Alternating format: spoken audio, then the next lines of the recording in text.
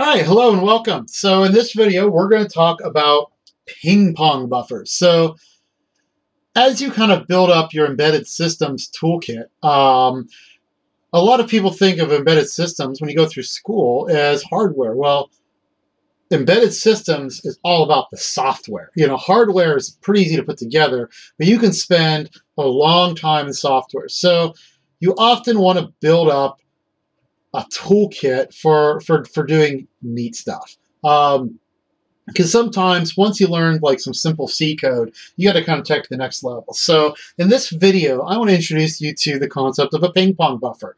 It's very commonly used. You'll see it quite a bit, and it's used in the MonkeyListen firmware. And I just want to kind of give you a little background. So, you know, what is a ping pong buffer? So that's the question. So we're first going to look at an application of a ping pong buffer. So let's think about,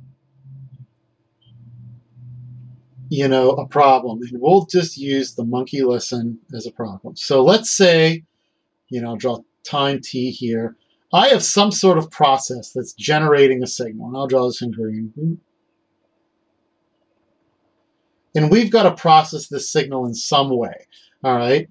And in this process, we got to do it what's called block by block, meaning I get a block of data, and I'll delimit it like this.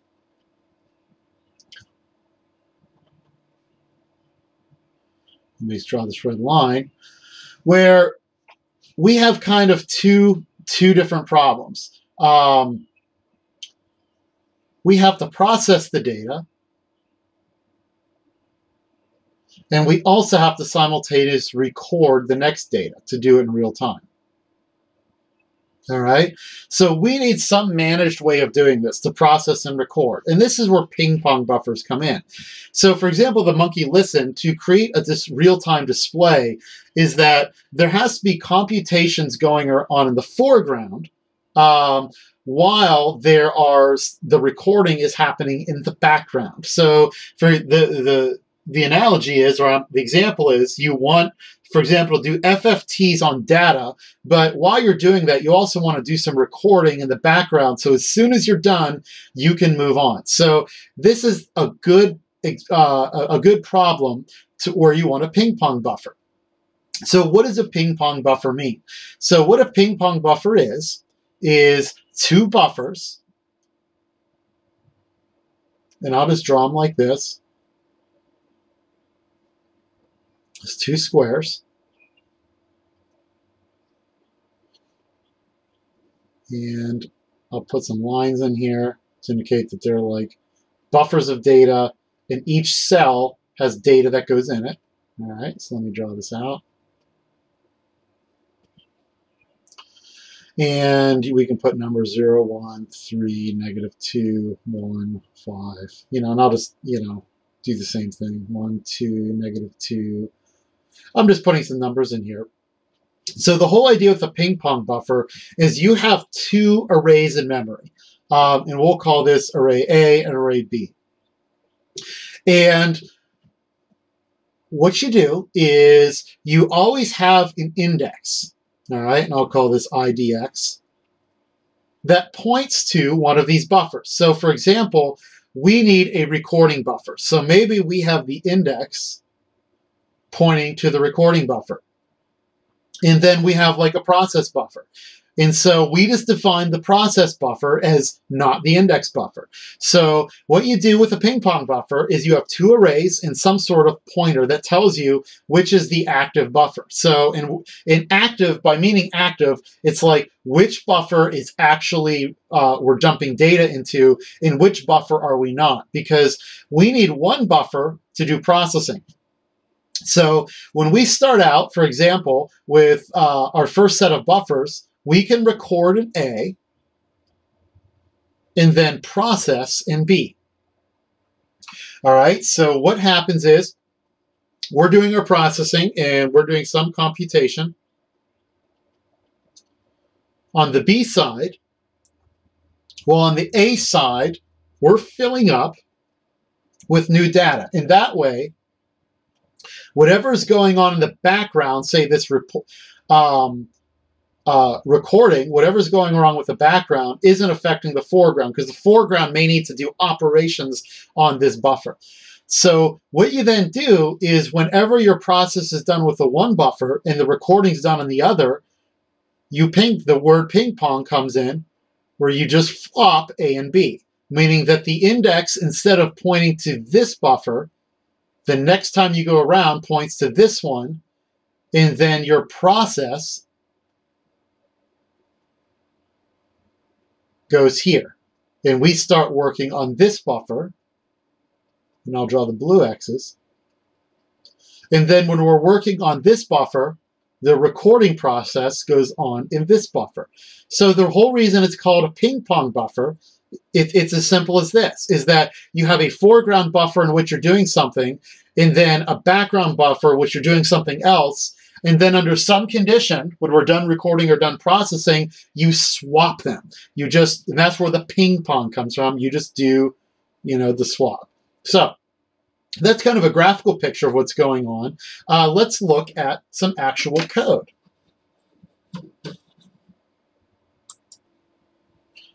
So I have an example here, and I want to show you an implementation of a ping pong buffer. Now, this is not the only way to do it. There's probably 100 ways in C code to do a ping pong buffer. This is just the way I'm trying to do it for clarity, just so you can kind of see how it works, because there's some more elegant ways to do it. I'm just going to show you a fairly straightforward implementation. So this is we're going to take a look at the MonkeyListen software.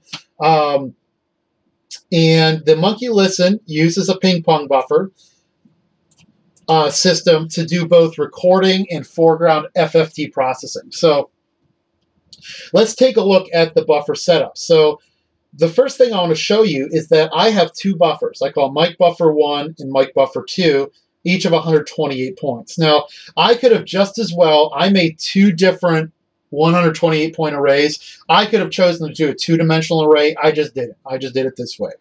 So I statically allocated two arrays that represent the two buffers. Now, the next thing I do is I create two pointers. One for the back buffer and one for, I call it the back buffer and the active buffer. Where the back buffer is what is what's going to be used to dump in data that's coming into the microphone in the background, and then the active buffer is what is actually going to be used for processing microphone data. Data. Now, to kind of sort out which buffer is currently active or passive, I have this thing called buffer pointer. It's going to be a number 0 or 1 that kind of determines when I need to do a ping pong or a buffer swap, how to do the swap. Now, the last thing, and these aren't directly related to the ping pong buffers, but I have a variable that tells me when I'm actually capturing audio data to tell me when I'm complete and which sample I'm currently at. Now, there's going to be like I said, you may have a different way of implementing this, but this is just one way of doing it, just to kind of give you an example. So the first thing we need to do with a ping pong buffer is initialize it. So what I'm going to do is first say initialize the buffer pointer to 0. And when the buffer pointer is 0, my active buffer points to mic buffer 1, and my back buffer points to mic buffer 2. All right? And the reason I use these pointers are just to have nice ways to refer to the buffers without using the names buffer 1 and buffer 2. Now, it is 100% possible to do this all with a double-dimensioned array, but I like this approach because I think it's a little bit easier to show when the first time you see it. So once again, I have this pointer here is going to be a number 0 or 1 to indicate which buffer is the active and which was the back buffer. And then I just initialize the pointers to the actual buffers of data, 128 pointers. So in the foreground routine, whenever it's time to compute the FFT, I simply always do that on the active buffer. And that's why I just have a nice pointer to the active buffer. I just know where it's at. All right. Now, the back buffer, and let me show you where, in this case, in this code, my back buffer is where I'm actually storing a sample. And that happens in this case, in an interrupt routine.